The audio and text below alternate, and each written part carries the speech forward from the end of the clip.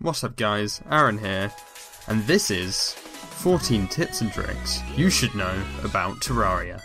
Let's get started. Let's start with tip number 1. When starting up a new world, go right to the very edge. You'll find an ocean biome here. What you want to do is look underneath the water you'll normally get about 2 to 3 chests, and as you'll see you'll get just some nice bits of loot in there. You'll get some potions sometimes, some weapons.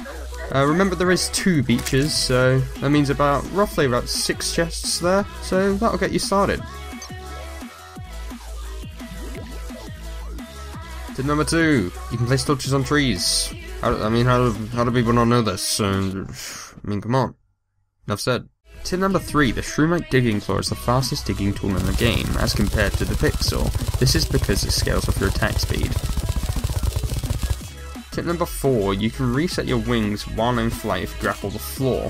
This is useful for getting around without actually having to touch the floor. So you can stay in mid-air, avoid enemies, and who doesn't like infinite flying, am I right?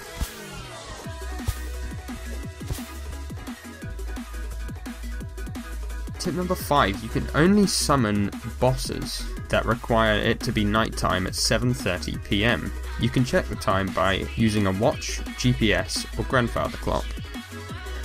Tip number 6, you can change your clothes at a dresser.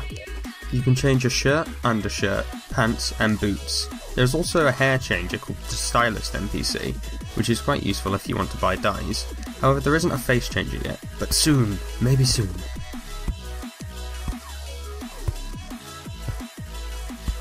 Tip number 7, you can grow herbs in flower pots. Flower pots are made when you stand next to a furnace with clay in your inventory.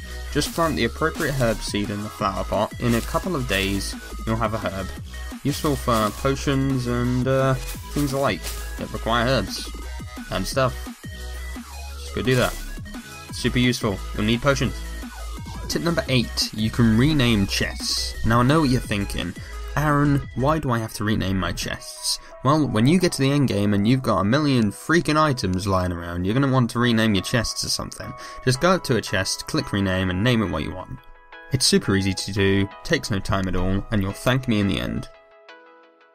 Tip number 9, more of a trick than a tip. If you go up to an NPC on a special event, such as a holiday event or a blood moon, they'll be selling something. Well, not all of them, but some of them.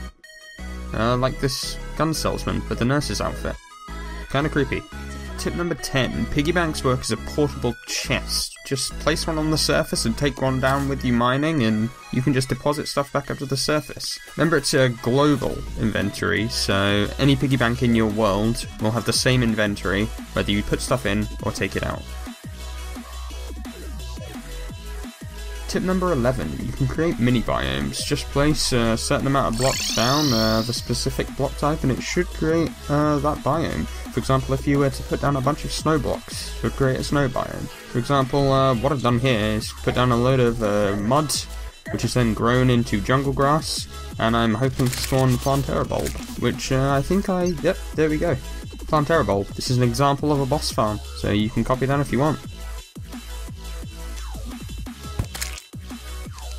Tip number 12, meteorite bullets are extremely useful for finding floating islands. I recommend this if you want to find some good loot. Just get some meteorite bullets, get a gun that fires bullets, and just shoot them upwards until you find a floating island, like I did here. I mean, I already found it, but that's how you do it. Tip number 13, if you've got a dark cavern and you don't have any glow sticks, unfortunately, because, you know, you've used them doing Terraria stuff. You can just grab your torch and then just throw it down there. Just lob it. There you go. It's fallen, and as you can see, lights the path, you can see what's below you, and you don't have to have those pesky falls where you lose all your gold and everything. But just remember that they do extinguish in water, and that will leave you in the dark.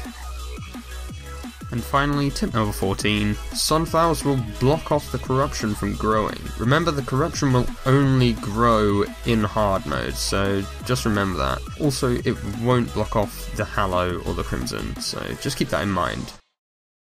Thanks guys for watching this video. A lot of effort went into it. It took a lot of my time. If you liked the video, just click that like button below. And if you want to subscribe, subscribe. Why not? I might make some more of these. Just put down in the comments what you want me to make and I might incorporate it into my next video. Anyway guys, thanks for watching and I'll see you later.